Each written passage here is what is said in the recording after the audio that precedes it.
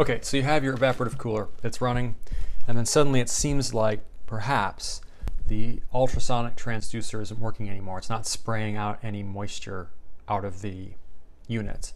And perhaps the element is drying up and it's just not functioning like it once was. I'm going to walk you through what I've done to mitigate that when it happens, and so far it's worked for me on all of the 4 units that I have. That is the Arctic Air Pure Chill, this is the Basin Mini Air Cooler, which has a visible ultrasonic transducer, and the Arctic Air Ultra.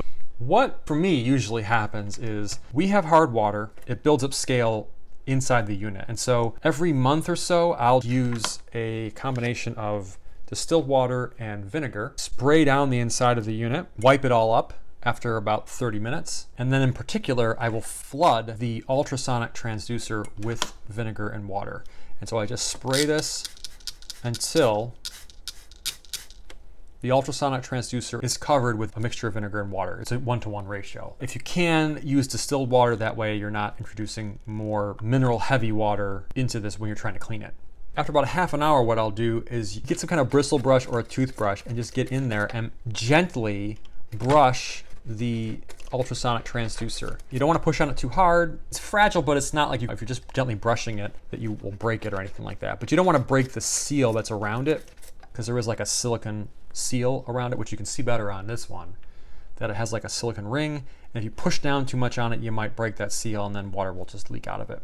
The whole intent is just to basically get in there and just brush. There's visible buildup on there. Our water isn't hard enough for there to be visible buildup on the disc itself, but we get it on the inside of the unit where it's spraying down, and you can see actually on this one, you can see a little bit of white crud. That's just calcium carbonate dust, I believe. If you can see debris on there, then just, yeah, go ahead and brush it out until that is gone. Then give it a really good rinse. You don't want to turn it on when it's got the vinegar and water solution, because it'll atomize the vinegar, and it's, wow, is it intense, and probably isn't great for you to be breathing.